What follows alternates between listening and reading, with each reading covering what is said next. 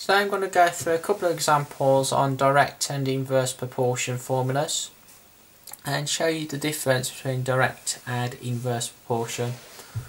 So let's have a look at example 1 then. So y is directly proportional to x, and when x equals 4, y is equal to 32, and we need to find a formula for y in terms of x.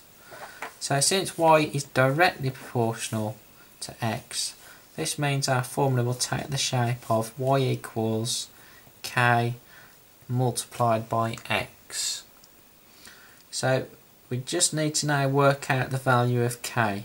K is called the constant of proportionality, and to find it we substitute the two given values for x and y into this formula.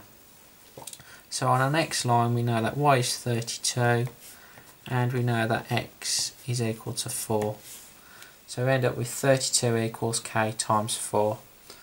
So if I'm going to work out k, I need to get rid of the times by 4.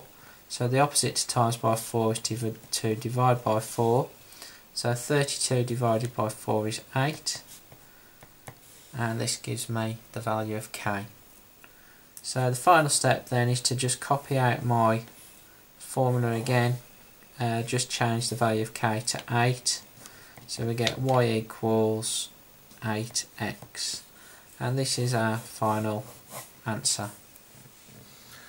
So let's move on to example 2. So this time we've got y is inversely proportional to x.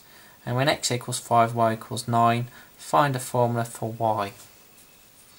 So if y is inversely proportional to x, this means our formula will take the shape of y equals k divided by x.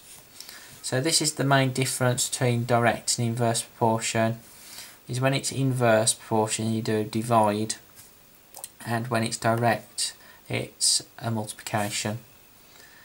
So once we've done this then we just need to substitute in the two numbers in the question to work out the value of k.